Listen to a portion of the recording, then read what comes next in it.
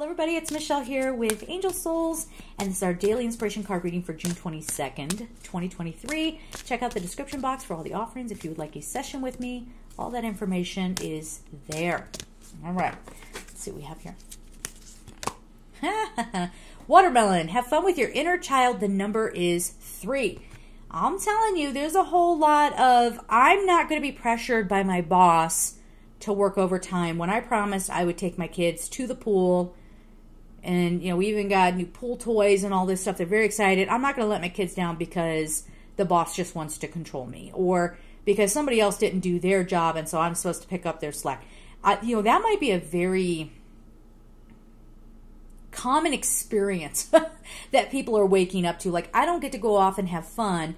I don't get to relax. I don't get to enjoy my life because someone in my family thinks that I'm their maid.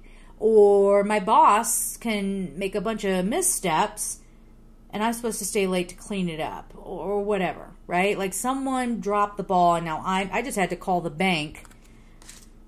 Talk about a stressful time. This was 2 weeks ago. I had to shift my account because nothing actually happened, but there was the potential of like a security thing. So we had to like shift all that around, and someone dropped the ball on a piece of it. And what did I have to do? I had to call up, sit on hold. Nobody could figure out what's going on. Nobody has any information. But I had to come back. I had to do the follow-through. It has that kind of feeling. And I put that with this, you know, have fun with your inner child moment, because it's sort of like, why do I have to keep tabs on you? Right? Take care of your kids, of course. But I'm saying, like, grown adults who are just like, la la la, I'm going to take, you know, the day off and just go off and do whatever while you're picking up the slack.